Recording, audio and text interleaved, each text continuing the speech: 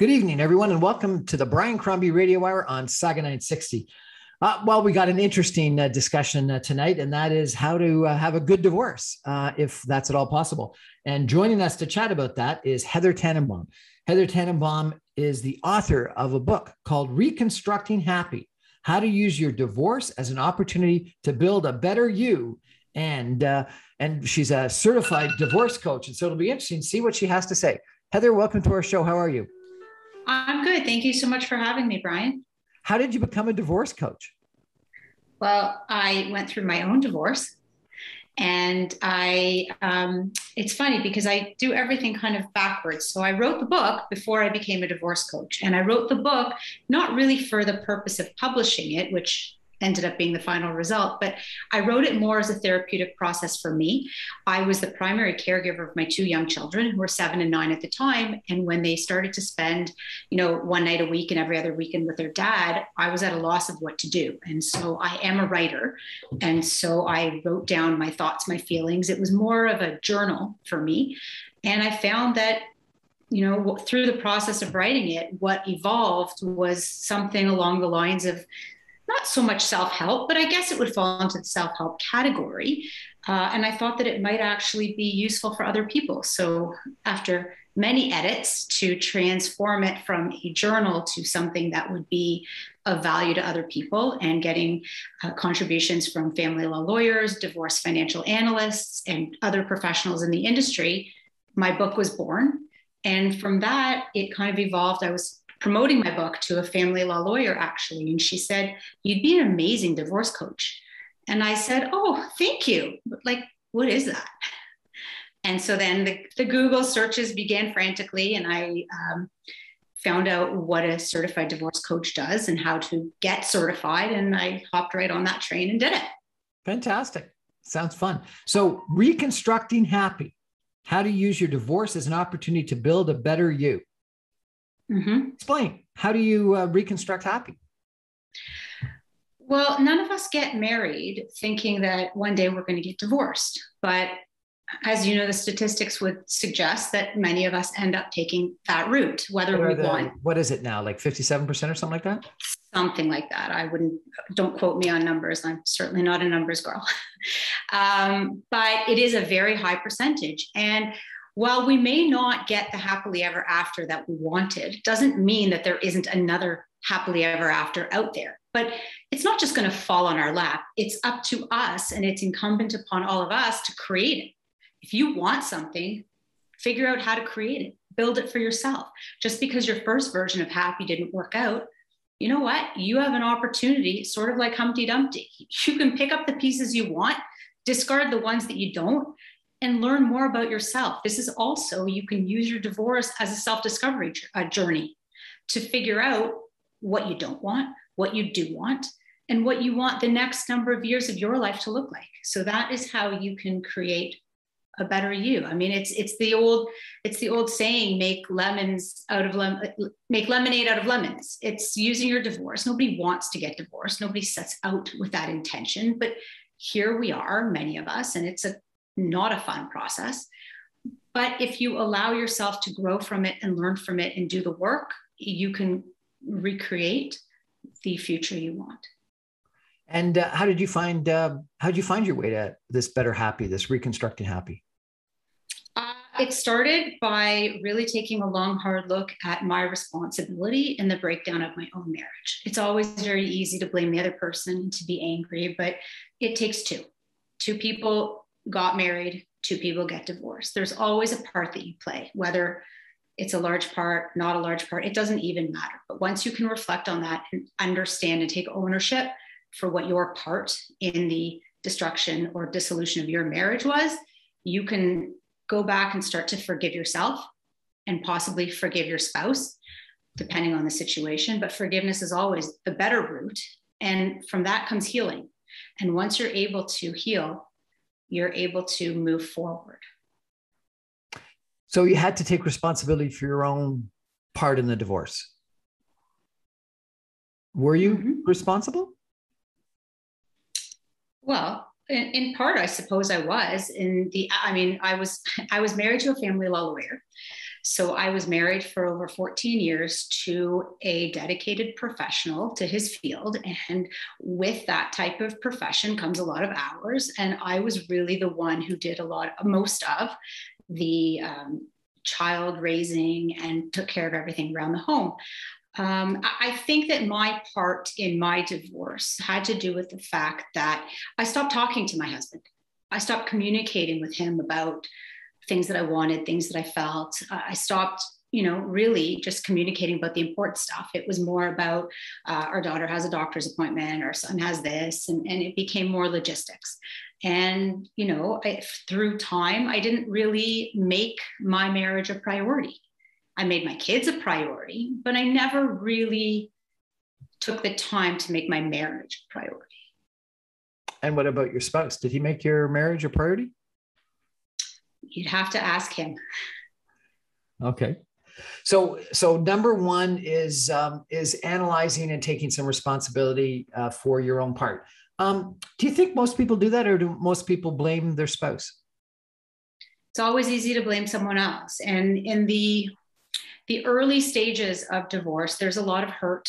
There's a lot of anger. And whether you're the person who asked for the divorce or you're the person who was asked for the divorce, there's different feelings that go along with that. There can be guilt, there can be hurt, there can be fear. There's a lot of fear about the unknown. There's fear about what your finances are going to look like. There's fear about what your mutual friends are going to say. There's fear about everything. I remember in the early days when we had first separated, I actually sat in my car at the parking lot at Walmart, and I didn't want to get out of the car for fear that somebody would say, "Oh, Heather, how's it going?" Well, how do I answer that? Do I tell them? Do I not? Do they know? Do they not? There was a lot of fear, and it was from a place of insecurity. It was from a place I didn't know where my life was going. I didn't know where all the pieces were going to fall. And that's a very, very common theme amongst a lot of my clients as well. There's a fear of the unknown, which is natural. Yeah. So number one is figuring out your own responsibility. Number two is just getting over the fear of unknown. And I guess in your case, it was not being so embarrassed about it in public and having to confront people. And I guess you just have to get over that and get on with life? Pretty much, yeah. You have to get on with life, and how people think of the situation. People are going to talk. People love to talk. But you have to shut out the noise. You need to stay focused. And of course, it's easier said than done. Focus on you. Focus on what you need. Focus on what you need for your family, what your children need from you, and keep it more focused, more laser focused. The noise will drown out the important stuff if you let it. We're chatting tonight about divorce and a divorce coach. We've got Heather Tannenbaum with us, who is a divorce coach, and she's the author of a book about reconstructing happy. We're going to take a break and come back more with Heather in just a minute. Stay with us.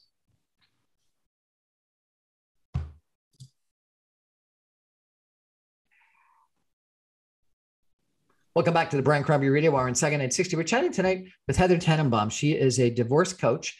And it'll be interesting. We'll talk a little bit about what a divorce coach is and how one can help you. But she's written an interesting book called Reconstructing Happy, which is all about how to get over the divorce. And you say, Heather, in your website to the book, that your first part of it tells your story in the early days of your separation and how you would turn to bookshelves to try and find support. Tell me a little bit about your separation and how you dealt with was it the divorce a surprise? The separation a surprise? The divorce was not so much a surprise. There had obviously been conversations and things leading up to our decision to separate and to divorce. But for me, it was difficult for many reasons. One, I was a stay-at-home mom. I was raising my daughter, who was 9 at the time, and my son, who was 7 at the time. I was fortunate enough to not have to work. A second income was not required at that time. And so really my life was one where I focused completely around my children. And probably looking back on it, I can tell you, well, not probably, definitely looking back on it, I can tell you I actually lost my own identity. I became their mom and someone's wife. And I forgot who Heather was. And it didn't even seem as important because I was this girl's mom and that boy's mom and this kid's mom's volunteering at school, and I did the lunch program. And so I was very fortunate to be so entrenched in my kids' lives. And then when I went through my divorce, all of a sudden, what do you mean I have to share my time? What do you mean parenting time with someone else? I'm used to taking care of my kids. So now all of a sudden there was that, which led to actually some separation anxiety on my part from being separated from my kids. It was not an easy transition for me. I knew they were with their dad. I knew they were well cared for. I knew he loved them, and I wasn't concerned about their safety. But for me, I was so accustomed to doing that. And with the loss of my own identity, I had to figure out, like, who am I when I'm not their mom and when I'm not his wife? How do you do that? Like, did you go to a therapist? Did you go to meditation? Did you go on an Eat, Pray, Love tour of India? I should have done all of the above. But what I did instead, well, I did actually see a therapist. But that is actually how my book was born, was because I would sit at my desk and I would write and I would type and I would write and I would just get my feelings out. And my feelings are not, I mean, there's some of that in the book, but there were certain things, you know, with a lot of our feelings and our thoughts at the time when we're in the moment, they weren't necessarily fair. They weren't necessarily rational. I knew they needed to spend time with their dad. I would never prevent them from doing that. But at the time, in my head, it wasn't fair. I didn't want to give up my kids. I didn't look at it for the bigger picture, and I had to write through that. Other people, you know, find their comfort in other ways. They join groups, they speak to friends, they hire incredibly talented certified divorce coaches like myself. But people find their own way. Mine was through writing, and that's kind of how my book was born. So it's interesting. We were talking about what the statistics are, and I haven't found the statistic of how many people in total divorce.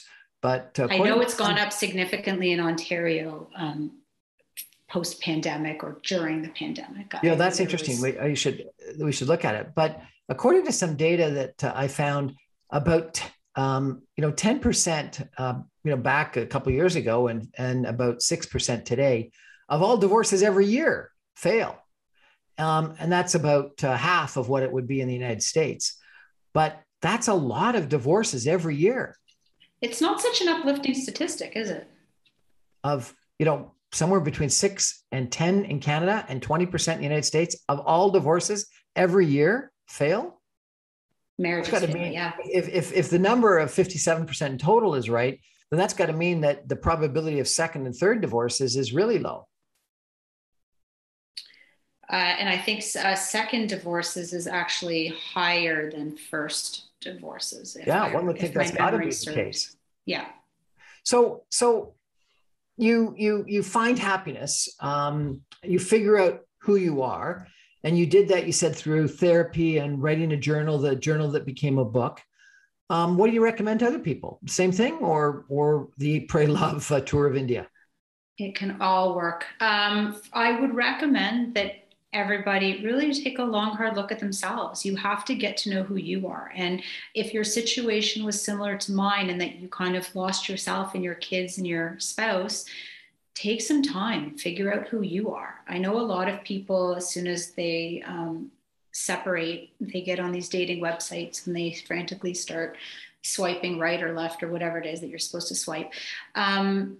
And that's okay, but remember to just take time to figure out who you are, because until you actually know who you are and what you like, it might not be the same as it was before you had kids. We all evolve over time, and taking that time to figure out what makes you tick is going to help you when you kind of do dive into the dating pool and find someone else. If you don't love yourself and if you don't accept yourself, and you to do that, you have to know who you are. How can you possibly expect somebody else to? That's interesting because, my experience or my sense, not based on any kind of academic or theoretical research, but just based on, casual conversation, is the vast majority of people blame their former spouse and don't take responsibility and don't think about themselves and what their self-image is and how that self-image or that, definition of who they are needs to change. They all just blame the spouse. It was her fault or his fault. Well, hard work is hard. So not everybody can do it. Not everybody is prepared to do it. And when I say not everybody can do it, I mean, they choose not to. Sometimes it's difficult. We have to really look at ourselves in a light that might not always be all that flattering. But for me, and just in my personal opinion, it's so important that we do that. Because if we can't figure out what our patterns were and where we may have, done things differently, how do we prevent ourselves from repeating the same patterns? No question. So does a divorce coach help one re-find happiness? I would like to think that I help some of my clients with that. A lot of my clients come to me and I help them with strategies and how to disengage with an angry ex-partner, how to not allow negative talk to seep into their minds, how to really just build up their own self-esteem, their self-confidence. And one of the biggest things that I do is I help my clients to take the emotion out of the decision-making process. It always sounds silly when I say take the emotion out of divorce, because from my own personal experience, I cannot think of a time in my life that was more emotional than when I went through my divorce. But there's a place for emotion, but it doesn't come in the form of decision-making. You can never make sound decisions when it comes from a place of emotion. And that emotion can be fear, that emotion can be guilt, that emotion could be sadness, it could be anything. So if, for example, you were the one who was caught cheating on your spouse and your spouse kicked you out, you might feel a lot of guilt, but decisions can't come from that place. So a person like that would have to do a lot of self-reflection, figure out why they made the choices they made, figure out, how to forgive themselves and how to move forward. I have a friend who has an extremely litigious ex-spouse who has a lot of emotion in their litigious attitude. How do you deal with that? They're angry. Their spouse is angry. Yeah. A lot of times, and it's very difficult, but I work with my clients on understanding that you can only control what you can control. You can't control what your spouse does. You will never be able to control what your spouse or your ex-spouse does, what they say, what they think, what they feel. But you can control how you react to it. So if your friend were to get an upsetting, aggressively worded email from their ex-spouse, that could be really, really upsetting. And they may want to hit that reply button and frantically type away until their keyboard is so hot it's about to flame up. But I always encourage my clients to employ the 24-hour rule. Unless it's a time-sensitive matter, you don't have to respond right away. You should take 24 hours, calm down, reread it again, let the emotions settle down before you engage in any type of response. And by the way, sometimes no response is a response. How do you deal with, or is there any way to deal with excessive litigation? Unfortunately, if somebody wants to litigate, you have to take part in that process. Part of the key to managing your legal costs, let's say, is to find a lawyer who is a good fit for you. I equate it to my clients when I'm referring them to a family law lawyer, which, by the way, I encourage all my clients to hire a family law lawyer. A lawyer is there to advise you on your rights and your obligations as it pertains to the law. And I think that there's a very, very important aspect to any divorce that requires legal services. So where people say a lawyer is so expensive, a lawyer is so expensive, but how you use that lawyer is going to be paramount to how much you're spending in legal fees.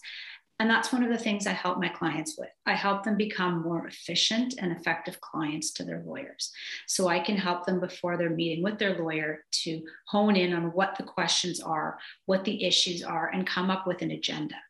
A service that I've actually started providing just over the pandemic, which I will certainly continue because there's certainly been value to it, is liaising with my clients and their lawyers on phone calls. So we will do a conference call when they speak with their lawyer. I take notes for the client because I've always encouraged, before the pandemic, I would tell them to take a family member or a friend or someone to the meeting with them, because you can't absorb all the information. And no matter how sophisticated and well-versed you are, you will leave your lawyer's office with your head spinning. So you need somebody there who's not emotionally invested in it. But I've been serving that role for my clients, but I'm able to ask questions because I can't give legal advice. I'm not a lawyer, but I can help my clients to hone in on what exactly the issues are that they should be asking their lawyer. And it saves a whole lot of time. Like what? Give me an example of a question that wouldn't typically be something that the client would ask, but that you would come up with. I had a client who wanted sole custody of her kids and wanted to retain the right to move back to her hometown of Nova Scotia. And they were in Ontario. And she didn't quite know. She was so anxious and so upset. She wasn't quite articulating to the lawyer what she was asking. And so I interjected in the phone call, as I often do. And I said, I believe what she's asking is if you could please explain mobility issues when it comes to decision making and when it comes to parenting time and how that would look. And is she allowed to actually move back? And how would that look if she tried to? And so I honed in on exactly what she was trying to ask of the lawyer. And now the lawyer clicked, okay, I need to talk about decision making. I need to talk about parenting time. So I can use the terms that the lawyers are familiar with that the client might not be, but I'm not giving legal advice. I'm helping the client obtain the legal advice that they're looking for. What about mediation versus litigation? Do you recommend it? I do. Litigation should always, always, always be a last resort. Litigation is never a first step, and the courts are designed in that way. Today, the family court is designed in such a way that they want you to settle out of court.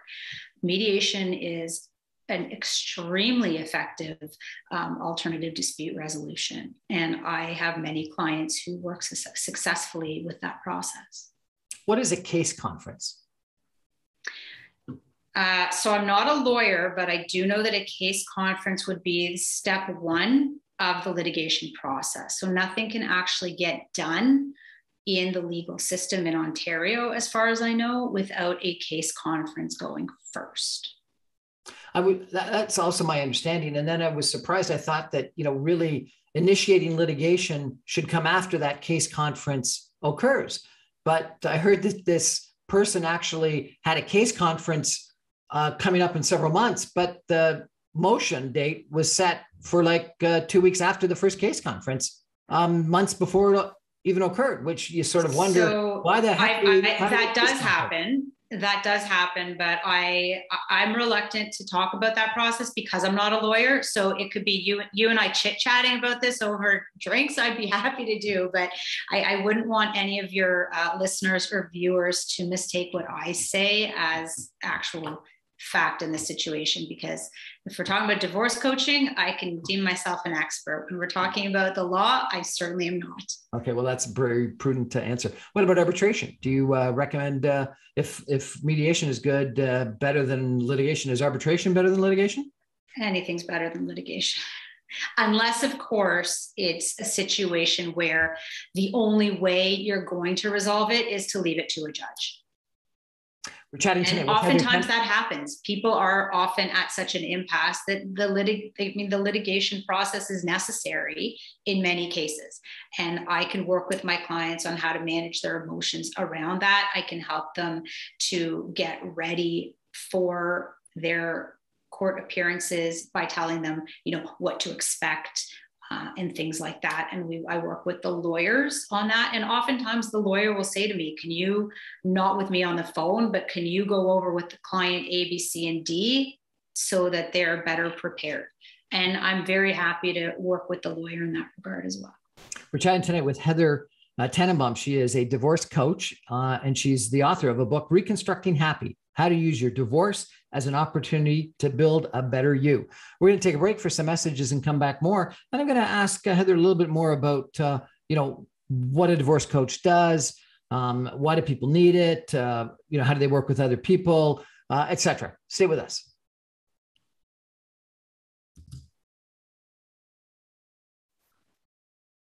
Welcome back to the Brian Crombie Radio Hour on Saga 960. We're chatting tonight with Heather Tannenbaum. She is a divorce coach, and she is the author of Reconstructing Happy: How to Use Your Divorce as an Opportunity to Build a Better You. Sounds like a great idea, building a better you.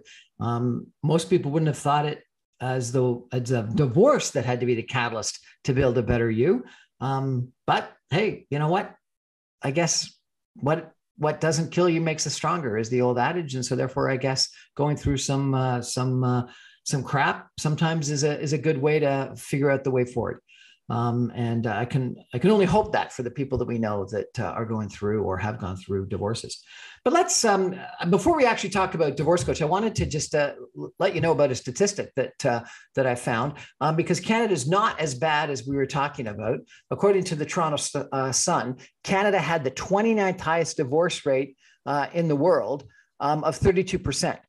Russia came in first, highest, with 65%.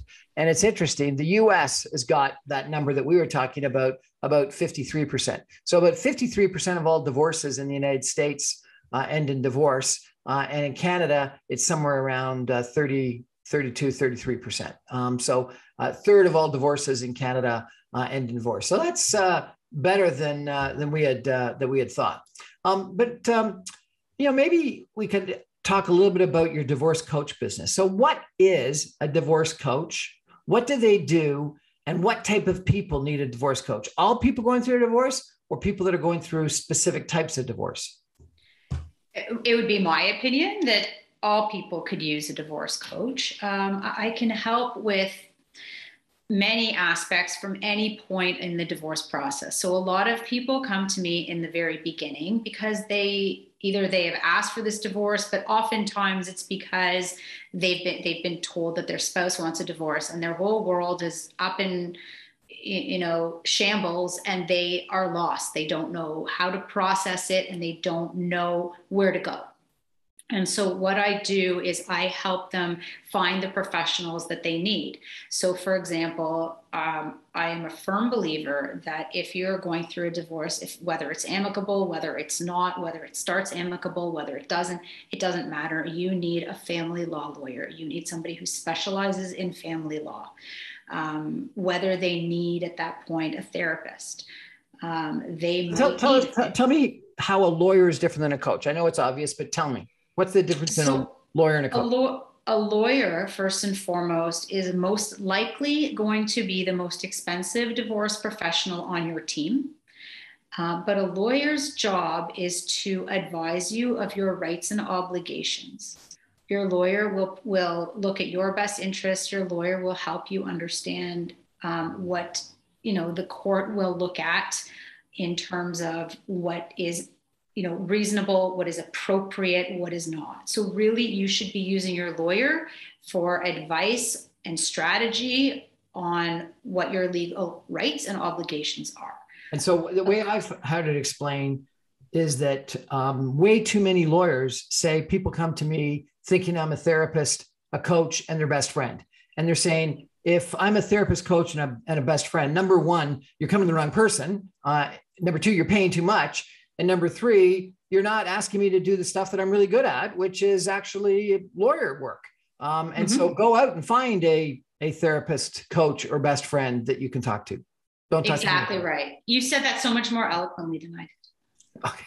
So then tell me, what is a therapist versus a coach? So a therapist tends to look at how you got to where you are today. So they look at choices that you made in the past. They could look back at previous traumas, or they look back at the past to how you got to where you are today. As a coach, I don't look at where you've come from. I look at where you are today and how to propel you forward, how to set goals, how to focus on the future. So how do you focus on the future? I encourage my clients to set goals. It could be an exercise that I do with them. Where would you like to be in a year from now? I just did this actually the other day with a client. I had her write down what she wants her life to look like in a year from now. And she put a lot of thought and effort into it. And I was actually so impressed with the details she came up with. But from that, it's easier for her to go back with me and set goals in order to get there, because now she's got her eye on the horizon, right? She's got her eye on the prize. She knows where she wants to be in a year from now. So I will work with her on how to get there. It sounds like a coach that's a coach of, leadership coach or a performance coach. So it's not very different than those other types of people that are out selling, providing their coaching services. Is that the case? It's accurate. I mean, I make my clients, I ask them the questions. I ask them the questions, and I never give them answers because they're not my answers. They know what they need to do, but I offer them a different perspective on how to look at certain things. So sometimes I will spend a whole session talking to them about how to talk to their children. So if their children come home and say, well, mommy said that you do this. Okay, what's an appropriate way to react to that?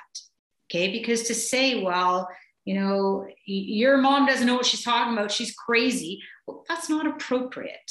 So instead of doing that, or that's obviously an extreme case, but instead of doing that, let's come up with scripts and things that you can say to your kids.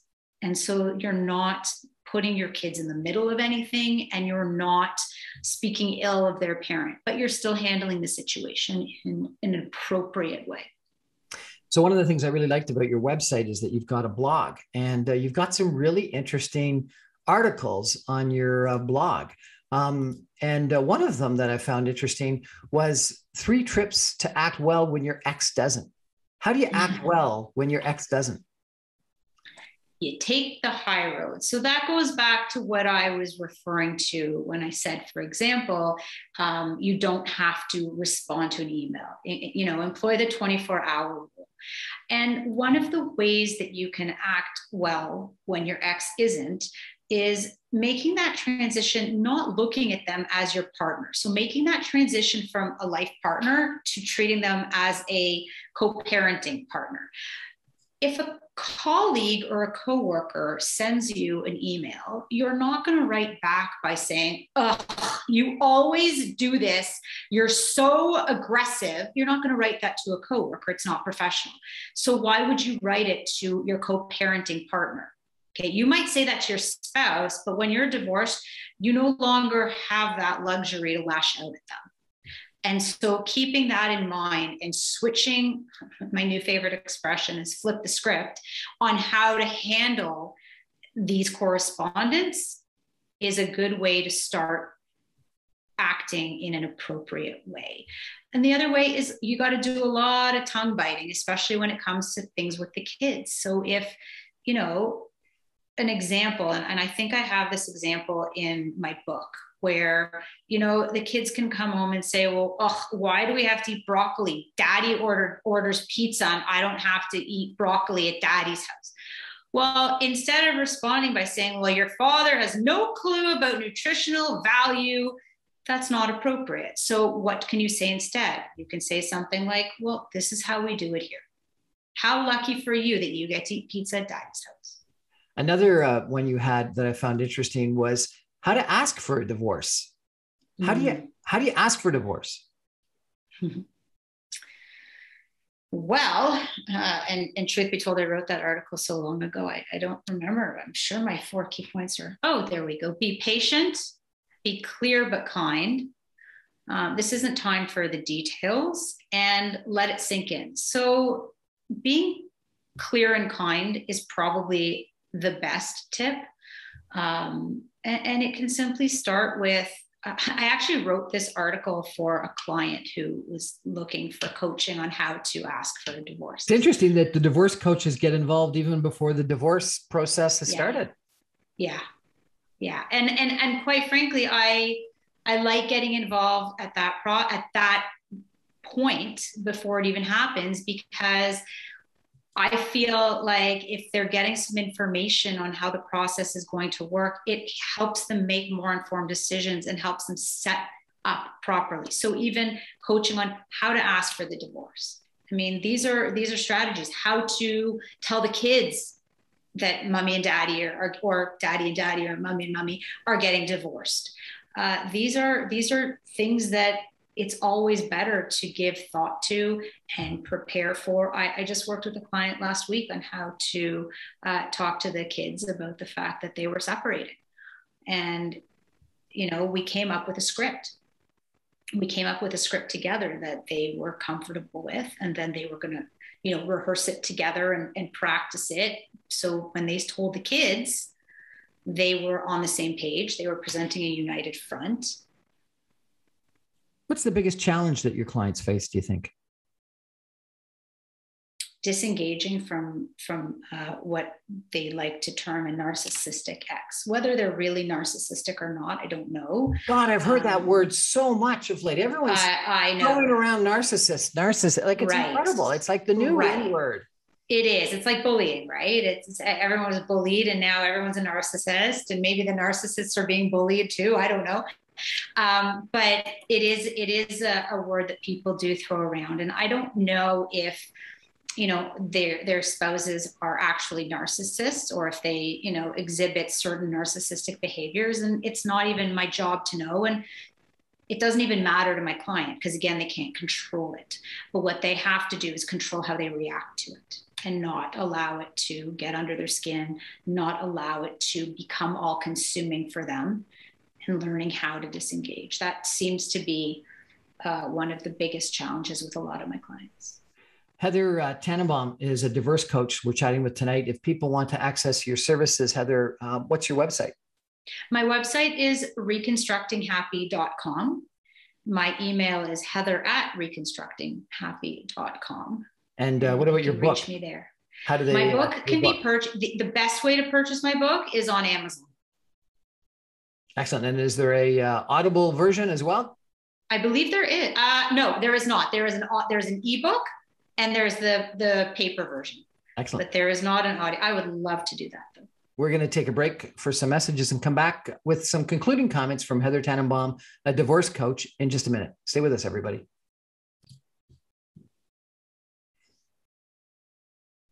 Welcome back to the Brian Crombie Radio Hour on Saga 960. We're chatting tonight with Heather Tannenbaum. She is a divorce coach. She's written a book, How to Use Your Divorce as an Opportunity to Build a Better You. It's called Reconstructing Happy. Her website is reconstructinghappy.com, and you can get her at that website. And her email is heather@reconstructinghappy.com. And I know she would love to hear from you if you need any help. Heather, did you use your divorce coach? No, I didn't even know that a divorce coach existed. But I really wish that I would have, because it would have been really nice to have somebody who wasn't, I didn't use my lawyer as a friend. I had learned enough from my spouse that I was divorcing that wasn't a good idea, because he's a family law lawyer. But it would have been really nice to have somebody who wasn't a friend and who actually was a professional in some capacity to talk these things through and really help me kind of deconstruct what I was feeling and take the emotion out of my decision making. Given your divorce, given your journaling and book writing, and given your experience now as a divorce coach, if you had to do it all again differently, what would you do differently, if anything? If I had to do it all again, well, A, I would hire a divorce coach. B, I think that I would not be so worried about what other people thought. I would be more concerned with how I feel, how my kids feel, which obviously was my primary concern. But I don't think that I'd be worried this if I had to do it again. I don't think I would worry what other people thought of it. Who cares what, my neighbors down the street think when the moving truck comes to my door? That stuff wouldn't bother me. If you get married again, would you get a prenup? I am married again. I am married again. Did you get a prenup? Is it okay if I don't answer that? Yep. Would you recommend people get prenups? I do. I would recommend it, particularly if there are children involved. Okay. And I presume, given what you've said, that you wouldn't say you wouldn't get married. So getting married wasn't the mistake. It was something in the marriage and something in the divorce. Is that the case? With myself, well, I'm a different person than I was. I was 25 when I got married the first time. And I mean, I'm still 25, but I'm slightly older the second time I got married. In all seriousness, I was 46 when I got married the second time. If I were the same person at 25 that I am at now 47, I'd have bigger problems, because that would mean that I hadn't evolved at all and grown up. And, your perspective changes over time. You have your own children. You have other things that go on in your life. I lost my father in 2015. That was a turning point for me. Sorry to hear that. Thank you. That was a turning point for me as well, and forced me to, again, kind of reevaluate some of my choices and some of my decisions, as I think any tragedy in your life forces you to reevaluate, whether that's divorce, whether that's death, whether it's something else. What about kids? Are there divorce coaches for kids? It's a good question. There's therapists for kids. So I actually recommend quite a bit that my clients get therapy for their children, to help them process everything and to give them a safe space to talk about things that bug them about mommy and daddy without having to talk to mommy and daddy about it.